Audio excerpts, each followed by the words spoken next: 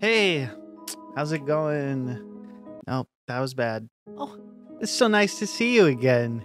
Um, I don't know how to intro this. What do you want me to say? Hi, welcome back. It's me again. We're gonna be looking at a game or something. Look, I'm just a little bit tired, so. Okay, so you probably shouldn't gargle coffee. That was a really bad idea. Today, we're going to be looking at a little game called Velvet Clouds. Velvet Clouds. I said to change, whenever I clap, you're supposed to change to the next slide, Philip. Velvet Clouds. Now, have any of you heard of an unknown small title called Dark Souls? Called Dark Souls? Philip, I swear to God. I know, but this is like the same thing. Dark Souls. Well, this game has nothing to do with it. So I'm not really even sure why I brought it up, to be honest. Now, if I had to compare Velvet Clouds with another video game, because as somebody doing commentary on video games online, I'm legally obligated to do, I still wouldn't do it. Alright? So, you can't make me. I'm a grown man, and I'll do whatever I want. So, I'm putting my foot down on this one. I'm not doing it. Velvet Clouds is kind of weird. Very obscure, kind of ARG-ish, ARG-like, ARG-y, ARG-esque. It has ARG elements, right? So let's take a look at it. So, gameplay, huh? It's neat. You move around collecting things and avoiding enemies, so nothing new there. If you get hit too many times, you have to start the level over, but don't worry about it. It's not all that difficult. Dang it. Oh, come on.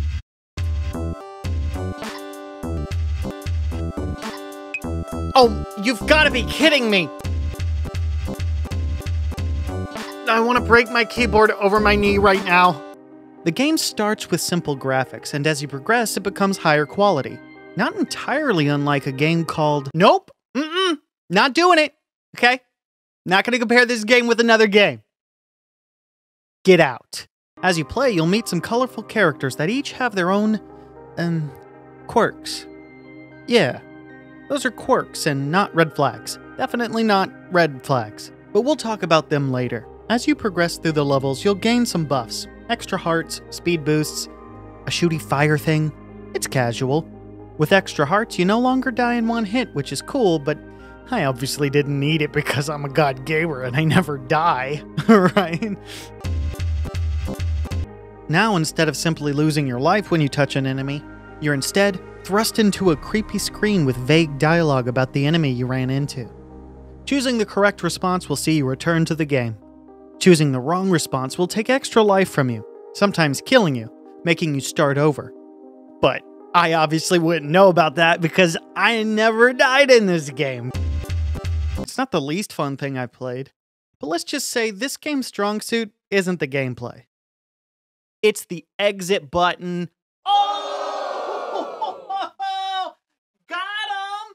Let's talk about the story. This game has themes of mental illness, which is pretty much mandatory if you're going to make an indie game.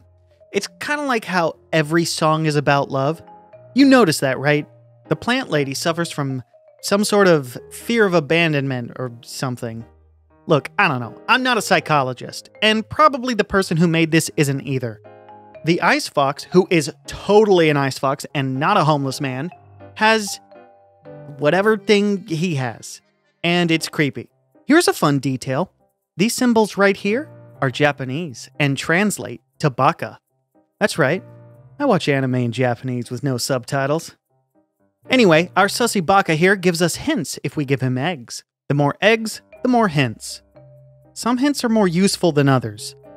To be honest, I ignored this mechanic at first, but then I happened upon this.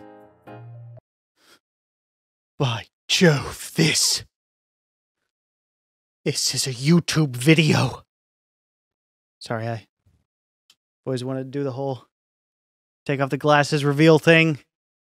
But I don't wear glasses, so these are fake. So let's just go on over to a web browser and type oh my god. They can't see this, right? I'll fix it in post. What do you mean you'll fix it in post? Okay, well just make sure you cut it out later. I'm serious, Philip. I don't want people to know that I have a micro penis. The URL takes us to this video, which is a video of a fox eating an egg, and it's in Japanese. Wait a minute. This video is in Japanese, and the hat that the character's wearing in the game has Japanese text on it. And the guy also is a self-proclaimed fox, and this video is about a fox eating eggs, and we collect eggs to bring to the fox in the game. So, wait, that must mean... I don't know, I don't see a connection, to be honest. However, it doesn't stop there. Upon collecting more eggs, he gives us another YouTube video. This one is way more creepy than the last one. Here it is.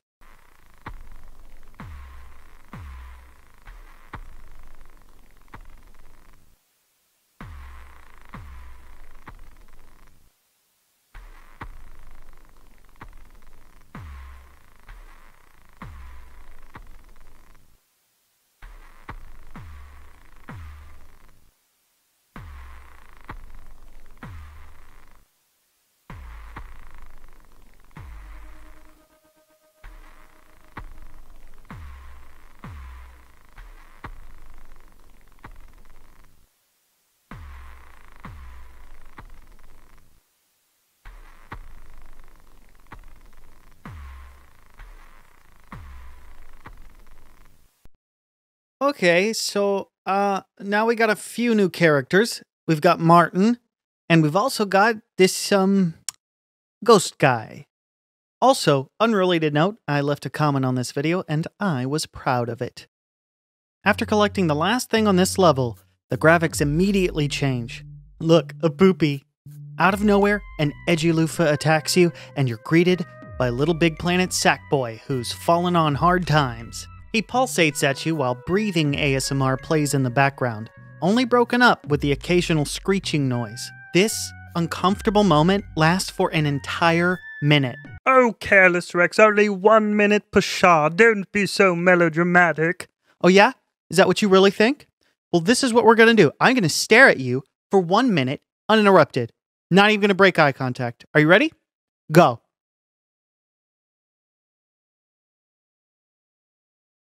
I can't. I'm sorry, my eyes start to burn. I can't do this. Yeah, that, but for a minute. Afterwards, you're thrust into a new stage, but this time, everything's different. The graphics have changed and nothing is interactable. Eventually, you happen upon a new character who calls you a traitor. Her name is Batty. Just thought you should know that. Immediately after her calling you that, the following happens.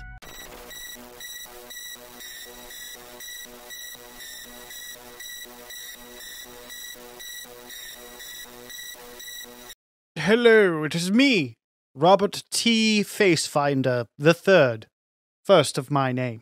And I'm here to show you faces in these images because you clearly can't make them out yourself. Now, if we take a look at this first one, we have 2 eyes, a nose, right here in this area, and a mouth. It's pretty scary stuff. Let's look at the next one. And over here we have what appears to be a left eye and some malformed teeth. Yes, very spooky indeed. Let's take a look at the third one. Yes, this third one is quite tricky indeed, but if you look closely, you'll see. If you look very closely underneath the error sign, you'll see 2 eyes and a mouth. Yes, very, very scary indeed. The creepy continues as you're thrown into another level. The error message seems to be a common theme now. While making your way through this maze, you'll notice that your character is now invincible and will devour any opposition it runs into. Delicious. You'll eventually find yourself in a clearing with a single piece of paper.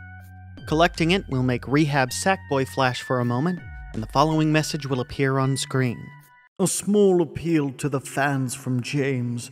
Hello to all the players. Thank you for passing my game. I have been developing it for days and nights, trying to please my fans. Oh, you can't even imagine how much effort was put into it. But I want to discuss something else. I have a friend named Martin. He also, like me, creates games. I can see how hard he's trying. Let's all support my friend together by buying his game, Velvet Clouds. He will be very happy about this event. He didn't pay me for advertising. I just love my friend and I want his games to become famous too. Let's support Martin. Click to continue. After this lovely message, we see a crying man, but there's no way of knowing who this person is. It'll forever remain a mystery. Perhaps, in the future, some data miners will be able to uncover a name for this crying man. But until such a time, I'll refer to him as Martin. It turns out that in a jealous rage, Martin began sabotaging James's video game. In the process of ruining the code, he discovers the heartfelt note James left promoting Martin. Overwhelmed by guilt and caught in the act by James, Martin confesses. And that's when you're given a choice. You can forgive him, or you can cut him out of your life completely. Forgiving him leaves you with the happy end where they reconcile, Martin learns from his mistakes, and the two have a lifelong friendship. Choosing the latter sees Martin sulking in the rain and the two never talking again. How sad that last ending. All in all, the game was an interesting play. It didn't overstay its welcome, which I appreciate, and I enjoyed its general creepy vibe. My only real criticism here is the actual gameplay wasn't very fun. In fact, it could be downright frustrating at times. But the point of the game wasn't the gameplay. It was the meta story about Martin and James. So, I forgive you, Danacy. I hope I'm pronouncing that correctly. Now, I am notorious for missing things and not checking into things as thoroughly as I should. Oh, get over it. I'm under the impression that there are only 2 endings, but I could be wrong on that. Also, I didn't get to see all of the Ice Fox's hints, so there might be some more ARG type stuff there too. Games like this tend to go a little bit deeper than surface level, so if you feel like I've missed anything or you want to try your hand at trying to find something that I didn't, I'll leave a link in the description for the game. I also want to quickly shout out the Creepy Gaming subreddit. I found this game from a post in their Discord. They've been an incredible source for these types of games, and the community is absolutely lovely. So I wanted to give them a big thank you, and if you found me from there, feel free to leave a comment letting me know. You are all outrageously lovely. Now get out. The video's over. I'm serious. It's over. Why are you still here? We're through. Get this camera out of my Thank you so much for watching. Don't forget to kiss that like button right on the cheek. Mwah.